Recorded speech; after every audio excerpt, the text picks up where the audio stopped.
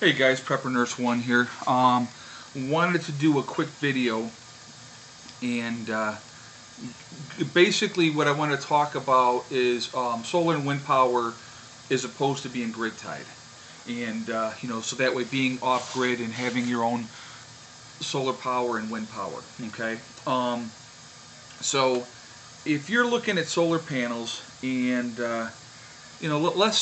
we're just going to kind of go with some rough numbers here, just kind of guesstimations, if you will, okay? But let's say you're paying $150 per 100 watt solar panel. Just going to use that number. So if you have 10 solar panels, you're looking at 1,000 watts of power. It's going to cost about $1,500, okay? Now you're going to need batteries. Now, if you go top of the line batteries, which are in my opinion are the Trojans, they make them in Buffalo. I would have to go to Buffalo to get these batteries. They go about $250 a piece, okay? Or if you wanted to just basically go for a short term and go with like a Marine Deep Cycle battery, now you're looking at about $100 a piece. So let's just go with that number for right now, okay? So we're going to go with the Marine Deep Cycle battery, $100 a piece. So let's just say 10 batteries. We'll go with 10. Okay, so there's another $1,000. So now you're looking at $2,500 so far. Now you're going to look at your cost of your connections. You're going to have to buy a charge controller, and so you're looking at $150, $160 for your charge controller. I'm sorry, your inverter. Your inverter is going to be about $150, 160, something in that range. And then you're looking at your charge controller, which is going to probably cost you around another $80 to $100 if you get a decent one. Okay, and then your wiring. Okay, so let's just basically say for a 1,000-watt system and 10 batteries and all your other little accessories, your wire and stuff like that, let's say the total cost is going to be around $3,000. Okay, now if you want to go with a wind turbine on top of that, now you're looking at, for a 400-watt wind turbine, you're looking at about maybe $400 or $500. Now you're talking the tower is going to cost you obviously more. Your guy wires and putting in the concrete blocks to make sure that the thing doesn't blow over. You're talking some money there as well. But we're just basically going to talk about like the initial cost of solar. Now you're going to tweak it. You're going to add more batteries. Add more panels as you can. But we're just going to go with that basic number, okay? So people say, oh, well, $3,000, that's a lot of money, which, yes, it is, okay? And I don't have $3,000 to put in right away to get what I want.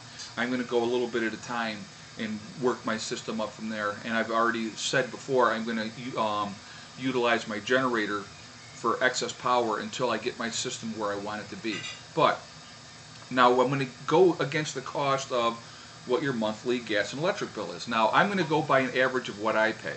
My average bill ends up being around $200 a month. Now granted, I burn wood also, so it would be higher in the winter without burning wood. But let's just go with a $200 a month average. So for 12 months, you're looking at $2,400, okay? So basically, for what you pay in 1 year, you can have a nice start to your off-grid stuff, basically, okay? Now, in year 2, 3, and 4, you're not going to need as much stuff. You might spend, let's say you spend $500 a year on your solar stuff, just upgrading, because solar panels will last you 30 freaking years. I mean, they'll keep just making more and more power. Your batteries, you're looking at about 10 years if you take care of them right. So let's just say you $500 a year for upkeep. Well, $2,400 a year every year, year in, year out, year in, year out. And as we all know, the cost of the gas and electric never goes down. It's always going to go up, okay? To your system that you have yourself, and basically within the first 2 years, you're basically paid for everything that you need to have for your solar and wind turbine system, okay? Then after that, it's all gravy. And that's why I don't understand why more people don't go that route.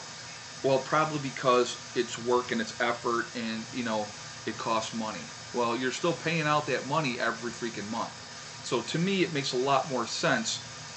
And that's why when we move down to the property this year, it will be completely off-grid. And yes, I will utilize the generator in the short term until I can build up my battery bank and until I can build up my solar panels and get a wind turbine in and do all that and get things going in that aspect. Okay, so just wanted to throw that out there so you guys could kind of understand my thought process of why I do it this way, and it gives you guys something to think about as well. You know, if you want to, even if you just did it on a slow term thing to start, you know what I mean, just get a couple batteries, get a couple of panels, and just have it as a backup, you know, for whenever there is a power outage. You know what I mean? It's a smart thing to do, you know. And then eventually maybe, you know, a lot of people do grid tied, but when they do the grid tied, you know, where if you're paying for your gas and electric and they charge you, this is just an example, they charge you $60 per watt, or 60 cents a watt, let's say. They're only going to pay you 25 cents a watt for what the excess power that you're bringing in. So, I mean, it's you know, I would never go grid tied. I would just be completely independent all the way. It's just my power. I'll utilize it the way I want to. They can kiss my behind. I don't want nothing to do with them. Once we move out of here, I will have nothing to do with the gas and electric company ever again. So I'm just going to give you that example. Let me know what you think. Let me know what your thoughts are. You know, I've had people say, oh, it's like $24,000 to get a system. No, it's not anywhere near that, okay? You know, if you want to add things onto your system and make it better, it's going to cost you more depending on what you want to do. Basically is what it comes down to. You know, it's wants and needs. You know, do I need to have the microwave, or do I want to have the microwave? Do I need to have, you know, whatever other utilities you're going to run, like an air conditioner, or do I want it? You know, so it all comes down to that. So so that's it for now. Let me know what your thoughts are, and I appreciate it. And so that's it. Prepper Nurse went out for now.